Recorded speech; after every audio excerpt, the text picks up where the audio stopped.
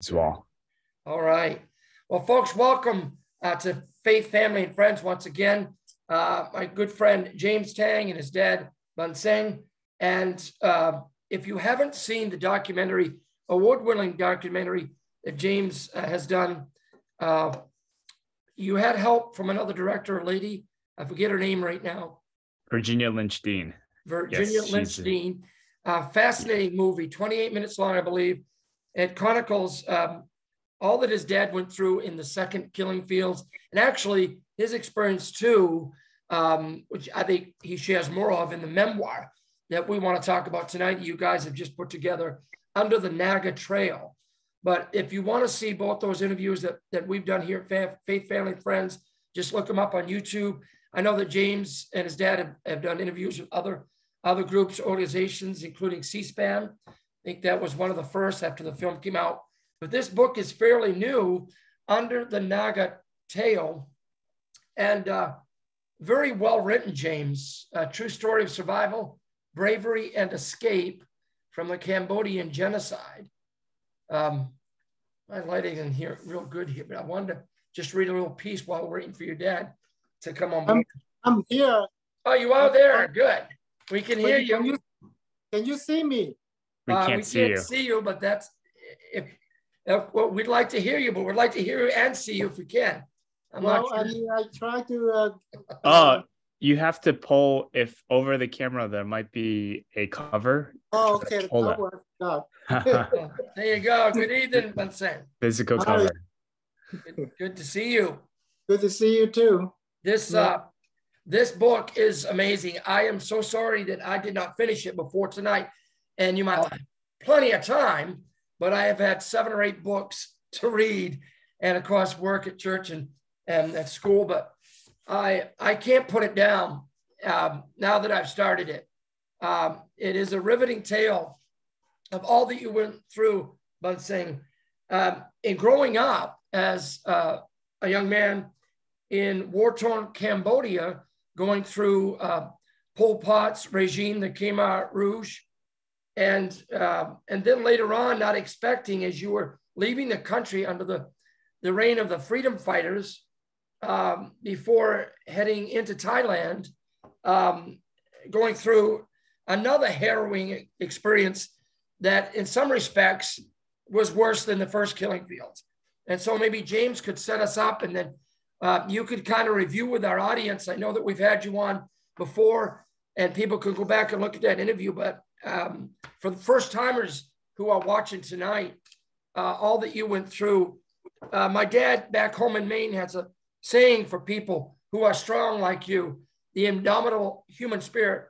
And he will say, if he sees somebody that's being strong, he'll shake his head and he'll say, boy, he's tougher than boiled owl. So in honor of my dad back home in Maine, I will say that is definitely true about you, Bunseng. And James, your pestering of your dad all those years, and then how he finally began to share his story and how therapeutic that was. Just set us up, James, and then we'll let Bunseng tell his story of how that all happened and what a difficult time it must have been. Yeah, I guess I'll talk about my personal reasons for telling the story. Yes. Is although I did know my father had survived the killing fields, there was this, and much of the people who survived the war with my father, there was this aspect of just moving on. Mm-hmm. And we knew that they suffered terrible things because they would tell us to eat your food. Because I survived, I had to starve, and we would have killed for that bit of rice in front of you. Mm-hmm. It really wasn't until I was coming of age, and this is a whole nother story, where I went through in high school, I went through some difficult periods. Mm-hmm. And I felt very much like there was no option. It was a completely difficult scenario. But then it came upon me, basically the act of God, that my family and my father particularly were survivors, and I would definitely survive through this. And so just recollecting or seeing him as like a survivor just gave me hope, because if he had survived that, I can make it. And that's just stuck with me. And after I got through it, in a miracle of its own, I think my father, the story stayed with me because it was, if I was able to get through something like this, I would like to share the story as well. And it took many years.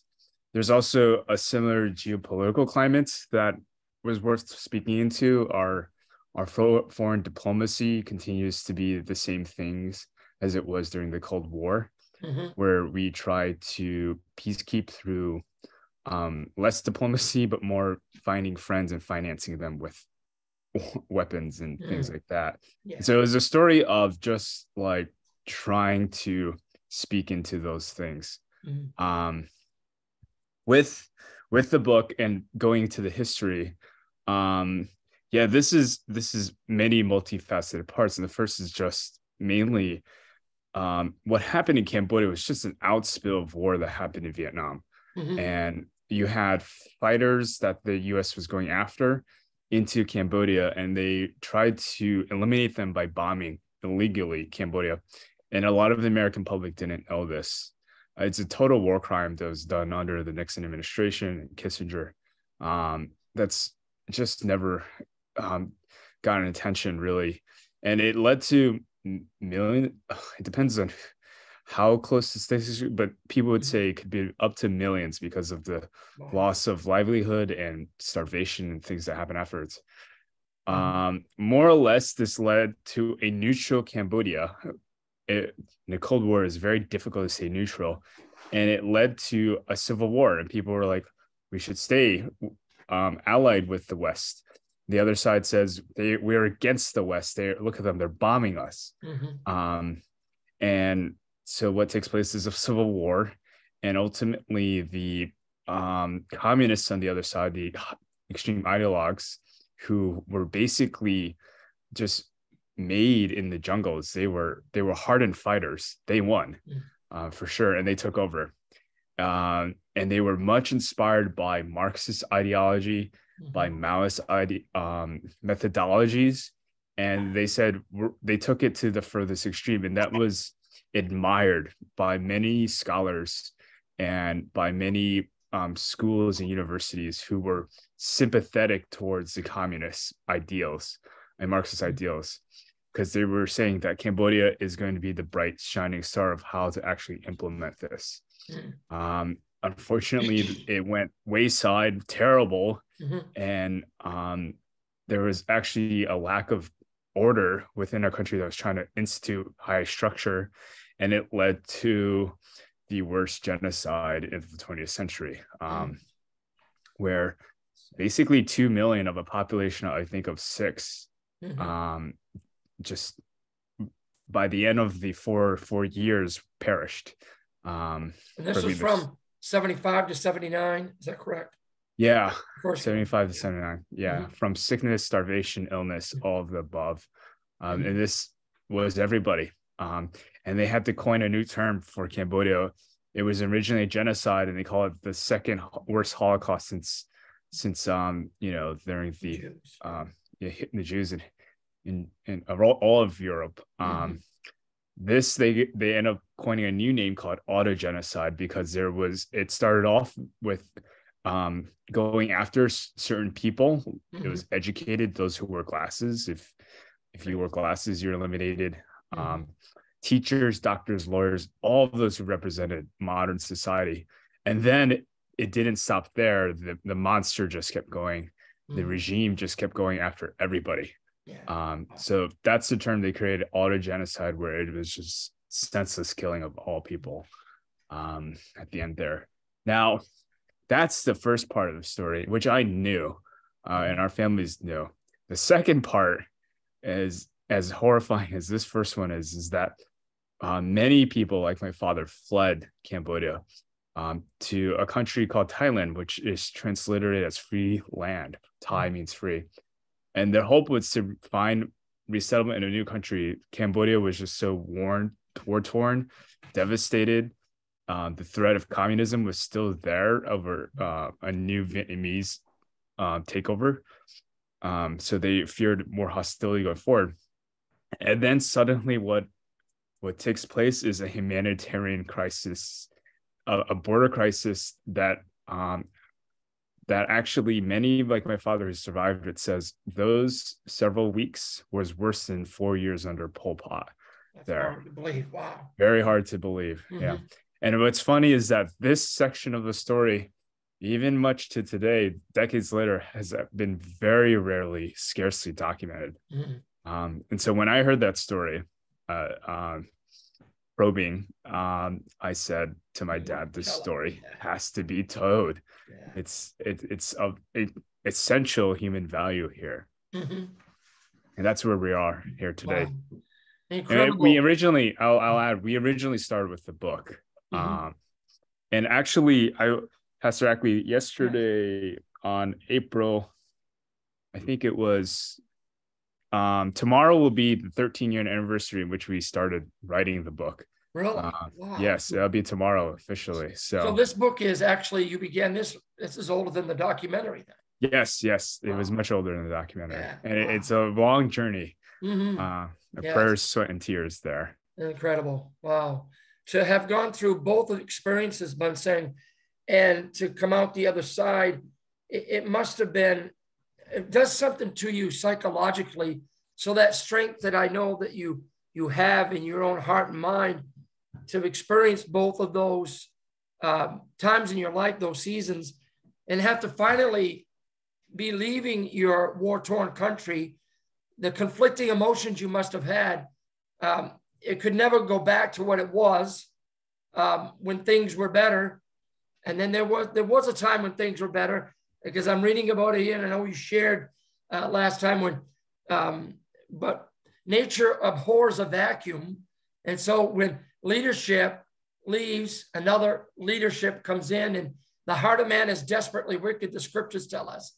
And so we think the new regimes are going to bring us prosperity and hope and freedom, but then when it doesn't, can you share with us how you made it through all those years and how difficult it was to be up and down these cycles of trauma? And you even experienced the first killing fields, 40 days of torture? I think I was watching the ghost story again tonight just to review things, but go ahead. Well,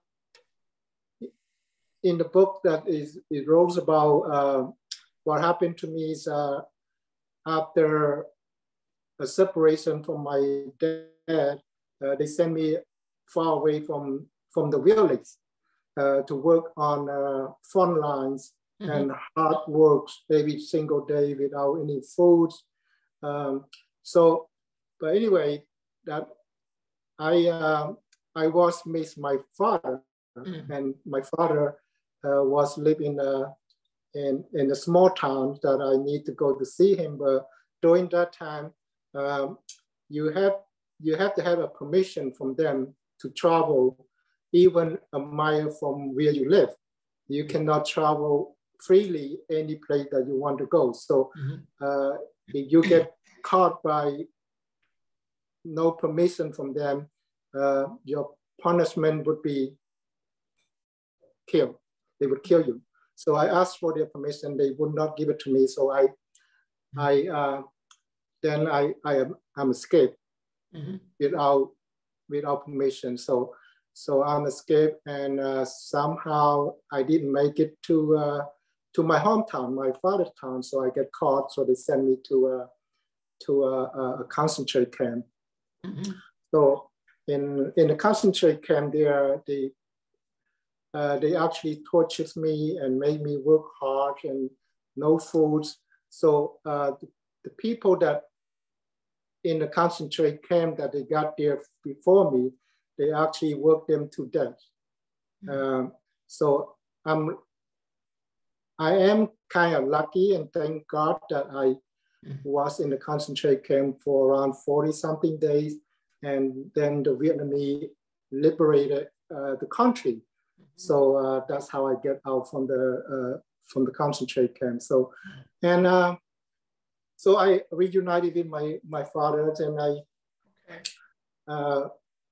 then we escaped because my whole family decided that we have to get out of the country. get out of Cambodia. So we escaped to neighbor country like Thailand. And I was lived near Thai country before, and I was speak fluent Thai. And for me to escape to go to Thailand, that's one of our hope that we can start some kind of life. Yes. In another country. Yeah. But when we make it to a refugee camp in Thailand, and one of the best time that we have, because we feel that we're not going to get killed or starving by the Khmer rules, but turned out to be that a month later that we was live in a refugee camp, the Thai government secretly bring the buses to alongside to the refugee camp and force us into the bus. And we refused to get on the bus because we don't want to go back to Cambodia. Right. And we try not to get on the bus, and we are human change it about 15 or 2,000 of the refugee in the refugee camp. We are human change it. We don't want to get on the bus, but somehow they torture us. They grab little children and they grab people that could not fight for them, and they threw them in the buses, and they drove us 14 hours in that day. And so they put us on the top of the mountain. When we get there, we don't even know where we are. Because when we was escaped the first time to Thailand, it's only less than 2 hours a bus ride to get to the refugee camp. Now they drove us 14 hours that we have no clue where they put us to. So when we arrived, so it's not just us, it's 43,000 refugees was forced to the mountain. Wow. And, that's crazy. And we didn't realize until we stepped out from the buses, and we are actually on top of the mountain, and they told us where to go.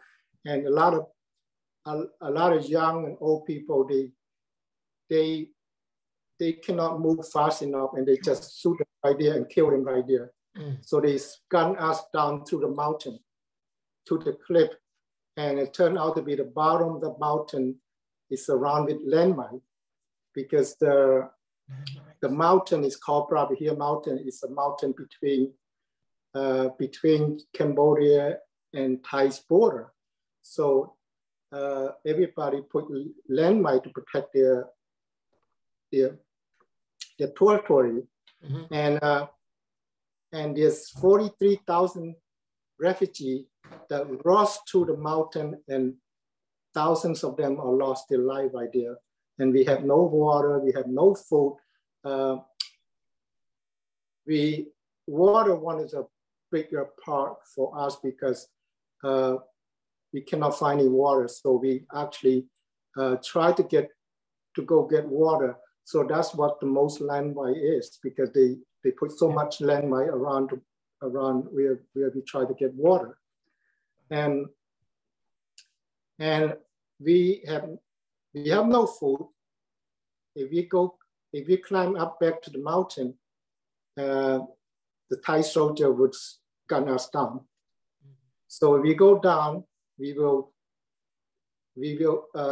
expose the landmine. We will kill. So you're caught between landmines and the soldiers with the guns. Yeah. So I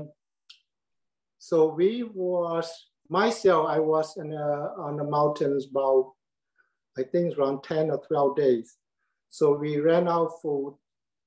We decided there's only surviving that we think that we have to find our way back to Cambodia. So we have no clues where we are, because we are in the middle of jungle. We can't even see the sun. It's that the brush is so thick that we can't even see the sun. So to find our way back to Cambodia, the only way that we have to find and be safe, we have to walk past the dead body that is always explode. Those people always step the landmine, so we feel safer to walk past on the dead body. So yeah, you had no other choice. No other choice. Yeah. So, and because it's so many refugees, people walk through that areas, so we have to make sure we all step on the same path. If we step out a different path, we would explode with the landmine. Yeah. So the traffic of the human traffic is terrible because people are diving, and the smell is horrible. And it took us about 7 or 8 hours to get past through that landmine. And yes, that's amazing. So when you finally reached, where did you end up coming out, and how were you rescued at that point? Well, we actually get through the landmine, and it took us actually 3 months through the jungle. A lot of people wonder, what are we eating? What are we finding? What are we able to survive for 3 months? So we pretty much we eat everything that we can find. Yeah. So for me, 3 months that I make it a second escape to Thailand again after we go through the landmines. And so yes, 3 months time. It's crazy. And there were American organizations that were able to rescue you and resettle you at that point. You get into Thailand. On the second escape that we make it, I say we, including my brother and my nephew, and we make it to a refugee camp and another refugee camp, and we work hard again before we enter that refugee camp, and they're about to send us back to Cambodia. Well, thank God, and luckily that day we have a Red Cross came on time and rescued us and put us on a minivan and drove us away from the It's crazy.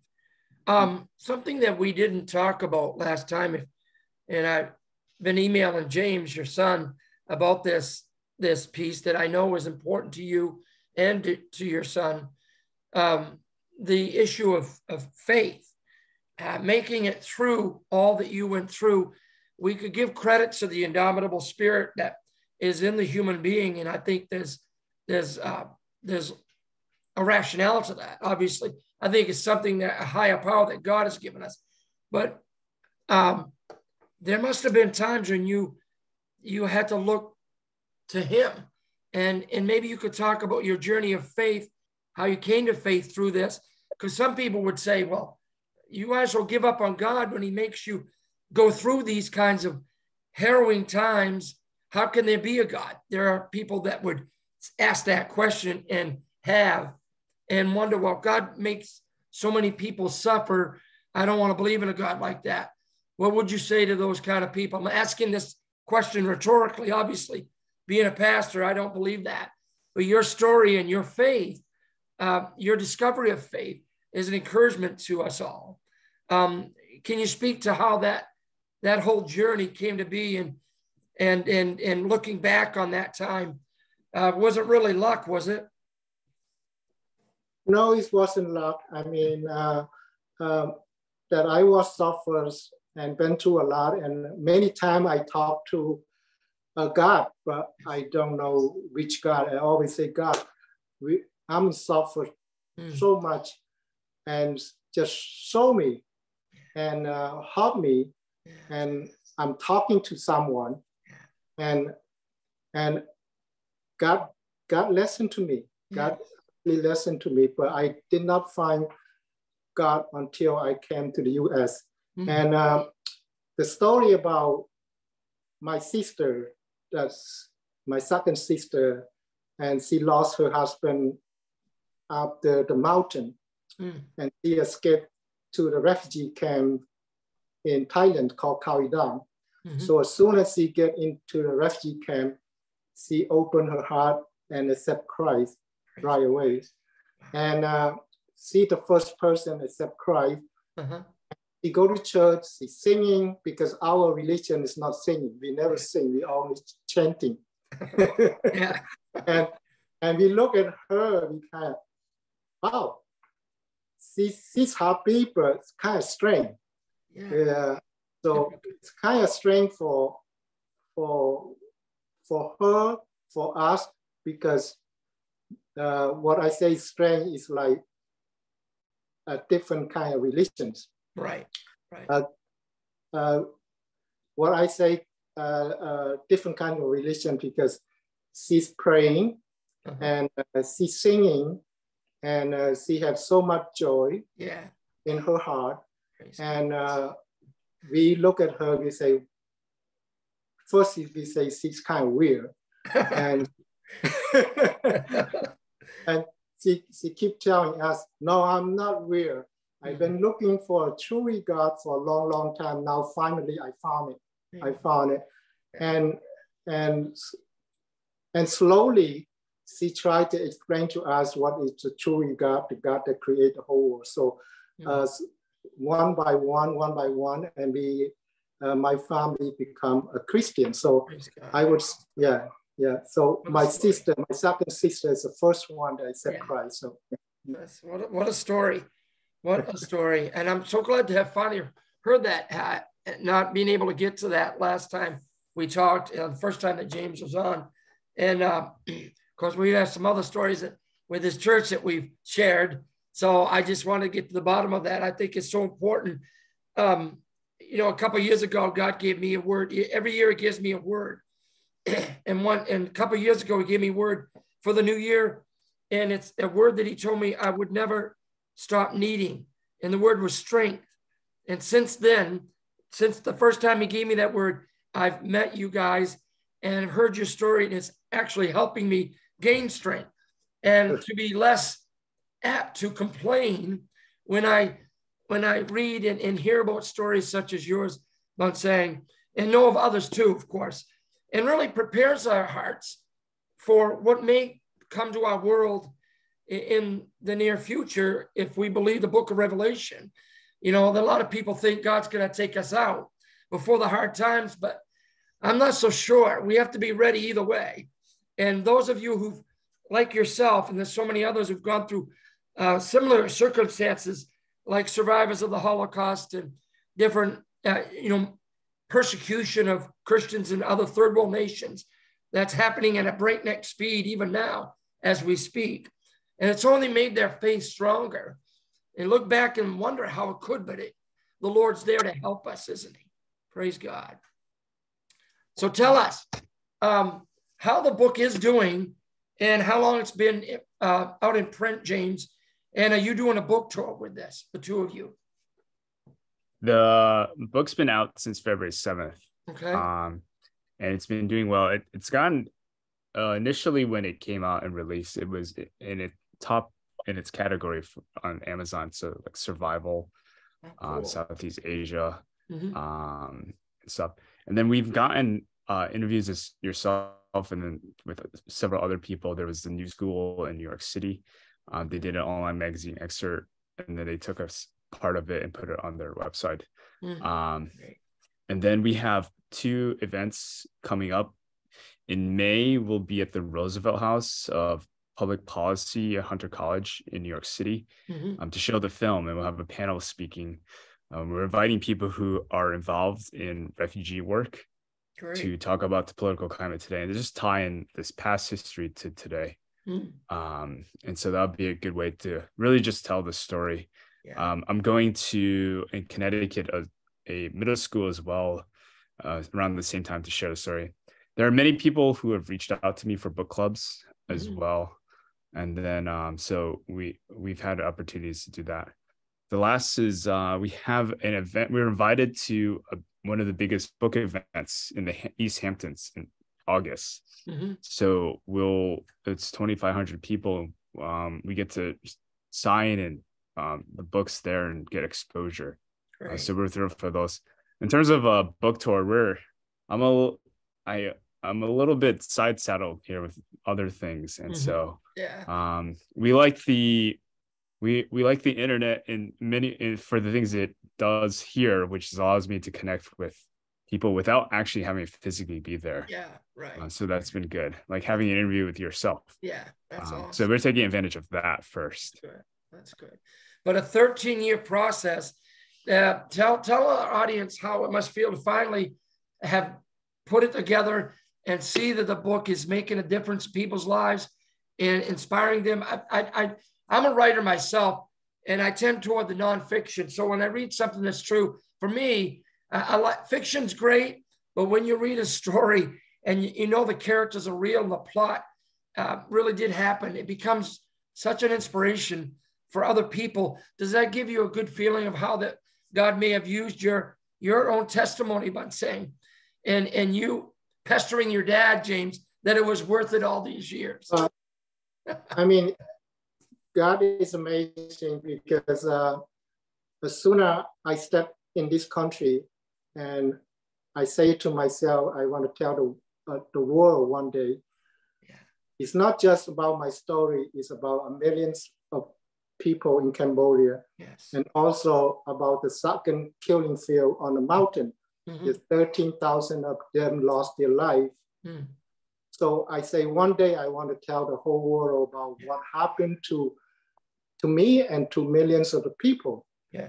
And I could not find anybody to do the books. And James come along and he said, "Pa, I can do the book for you. I can write." I said, "No. He's American born. He cannot understand how I lived through." So so that was a little bit of a So you finally resolved that. I see. He keep asking me many times. I say, "I don't think you understand what I lived through. And you are complaining that the foods don't taste good and the mattress is too hard for you, and things that you complain. And I lived through 5 years and sleep on the ground." And I say, "I don't think I do the book," but eventually that I give in, and I'm very proud of him. He did a great job. You guys both did a good job. God actually brought him to do the book, because I was looking for somebody to do the book, not my own son. Right. Yeah. So God had his way, which is his way. Always good. James, any last thoughts? The same thing. Praise God on that, because I would never have started this book if it wasn't that experience, and then also given the images of my father as a survivor, and just the nudge to tell the story. And I think who knows what happens long term, but right now I get stories reviews from people, or people reaching out by email, how much it affects them and how much they resonate with it. It gives them just a perspective on life, really. So right now, I think for my father, it's been very good for him to read all the reviews that have come through. That's good. And to just feel that, to actually share the burden what happened back then, it's just something being seen by that has been really a blessing in that. So thankful for all of that. Praise God. Wow. And I can't wait to get back to it. And I want to recommend it. They can all get it on Amazon, right? Yes. Under the Naga Tale by Mae Bunseng Taing, with James Taing, his son. And it is well worth. Let me explain the name Mae Bunseng Taing. Yes, So I recognize that in written form, it's very hard to understand Bunseng, which is his formal name, but his Mae is actually his nickname that he went by, which his whole family calls him by. So for the sake of brevity in the book, and it's a name Mae, it's kind of like a universal name. I went with that. That's cool. And it has a lot of commonality. So that's that. So in the film, it's Bunseng, because you don't really need names, but here, because you need names. I gravitate towards that. Yeah. Well, thank you for answering that question, because I was kind of curious. And you provide maps and a timeline in here, which I think is helpful, because sometimes it's easy to get mixed up with all the political machinations and try to remember who's the leader and what freedom fighters were and where you were in that journey. And I think that's definitely helpful. So folks, you can get this on Amazon. I highly recommend it. And I'm glad you guys came aboard. If you wouldn't mind, I'd love to pray for the two of you and for the continued success of this story. And that many, many people would purchase that book and read it. Amen. Just want to ask pastors to pray for our safety, because the reason I say that for protection and safety, and after we finish the book, and it's a true story. The story had conflict to the country. So so just want to pray for our protections and yes, amen. That it be supported, that God would put his spirit around it and protect that effort, continued effort. Amen. Well, let's go to the Lord. I'm going to pray for you. God, thank you so much for this privilege of interviewing these two quality children of God, sons of God, father and son, on a project that mankind could never script. And yet you worked it all out through the years. You saw all that Mae went through, Lord. And by your grace and mercy, you brought him to yourself. And he came to these states, this country, to find freedom and protection and safety, raise his own family. And Lord, I pray for, as he has asked, for protection, for anything the enemy would want to do to oppose this effort to get this story out to more people.